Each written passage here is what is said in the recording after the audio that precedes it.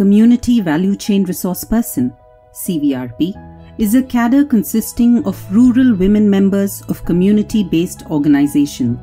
They play a pivotal role in propagating good practices and institution-building efforts among community-based organization members.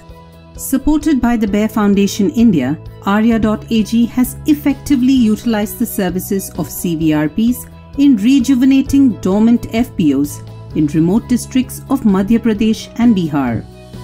This cadre often plays the role of last-mile extension agents. Aided by the technology of Krishitantra, which has been made available by Bear Foundation India to these FPOs, these cadres have been analyzing soil samples in the remotest villages of the country.